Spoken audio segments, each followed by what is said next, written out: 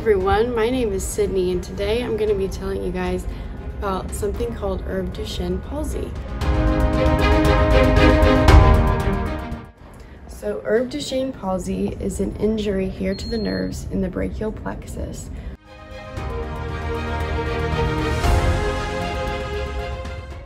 which travel down the arm and innervate the muscles. Okay, so this palsy presents itself with internal rotation, elbow extension, and adduction. We can see that here on the skeleton with this internal rotation here and elbow extension and adduction. So what's actually going on right here?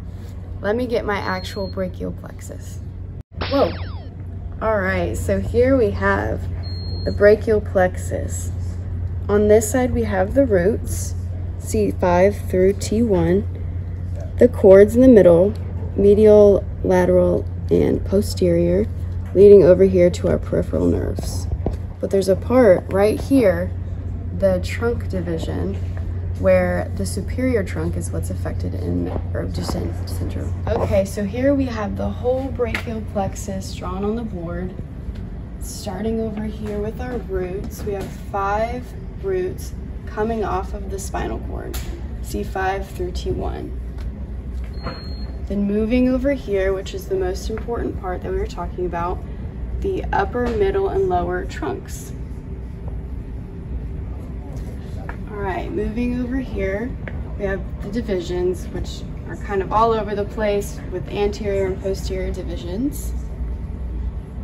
Then moving over here, we have 3 cords, which were the lateral, posterior, and medial cords.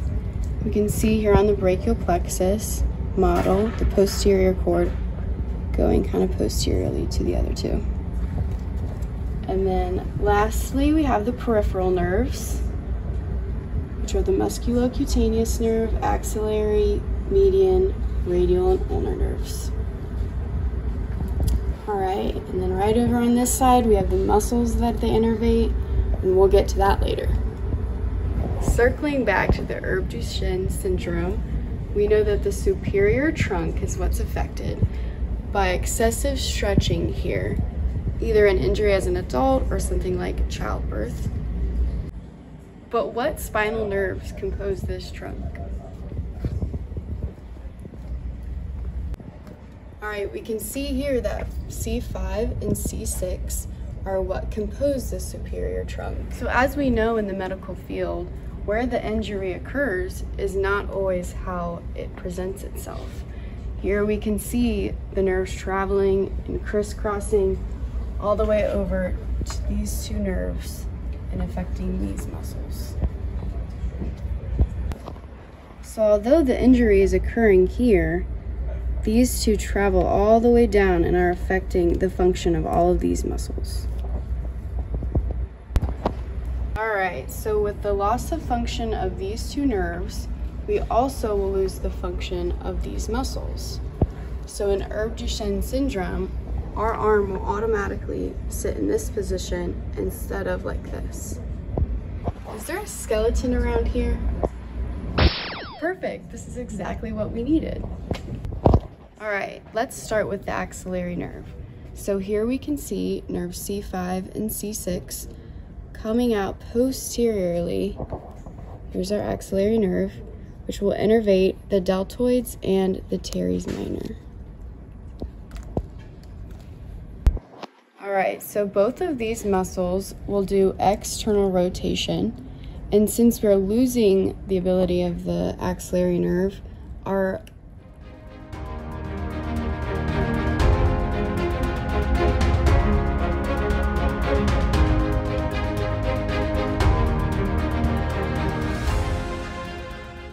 arm will fall into internal rotation instead.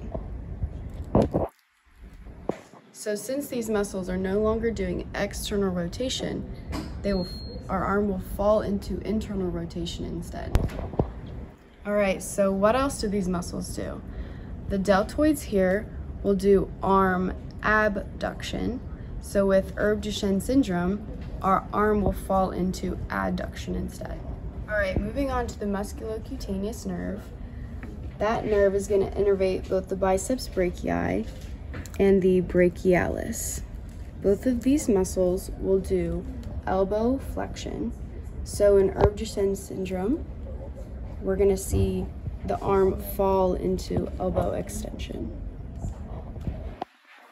All right, so in summary here, Erb-Duchenne syndrome is an injury to the superior trunk, which is composed of both C5 and C6 roots, which has an effect on both the musculocutaneous nerve and the axillary nerve, which affects all these muscles. Since these are muscles that aren't going to be innervating, we're going to have internal rotation, adduction, and elbow extension. All right, so that's been our video on Erb-Duchenne syndrome, and I could really use a snack now. Oh, sweet. My favorite.